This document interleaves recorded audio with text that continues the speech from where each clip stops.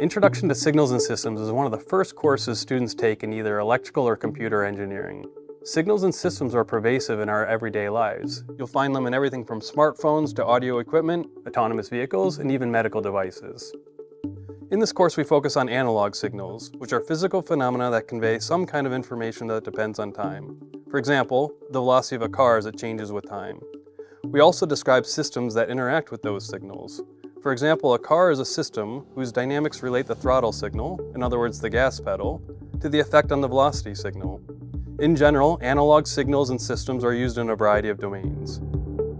Students learn some of the basics for later work in fields like digital signal processing, image processing, power systems, control and automation, communications, computer vision, embedded systems, even data science and machine learning. We use a textbook and supplementary notes written by our own faculty. Along with the lectures, there are several labs which provide students a chance to build their own circuits and also do some simulations. For instance, after learning the basics of modulation, students build a radio receiver. Computers are used to process analog signals using measurements and samples obtained at fixed time intervals. Students learn Claude Shannon's sampling theorem, which is a critical link between an analog signal and the corresponding digital, in other words, sampled, signal.